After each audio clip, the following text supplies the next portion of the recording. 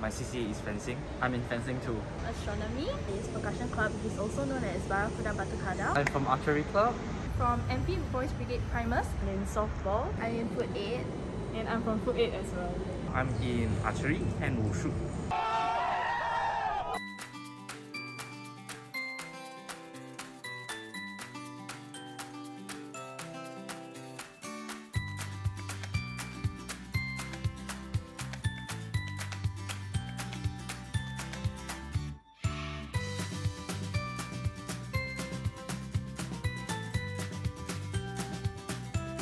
It's been an interest since I was young, but I do not have the opportunity to actually try out these CCAs. Astronomy is a pretty niche CCA. I wouldn't be able to find it in secondary school and in primary school.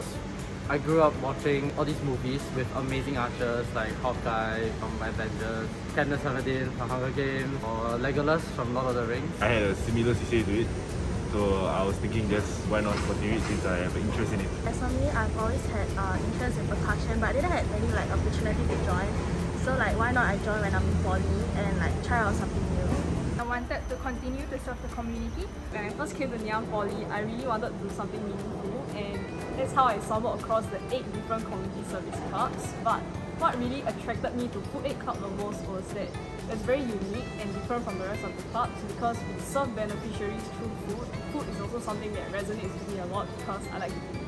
I've been playing softball since I was in primary school. For martial arts, it's because I used to watch a lot of Kung Fu movies. Now we have a hand-to-hand combat. Might as well learn something that's far range too. I would suggest all freshies to consider the CCA timings.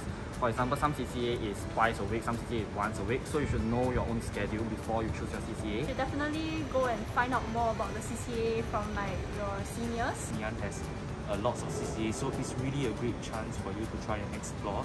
And also find a CCA that really gives you a stress relief, that actually puts you away from your studies for a little while. The freshies can actually keep an open mind. If you have any questions, do feel free to message the CCA through their email, through their Instagram. They will be more than willing to help you.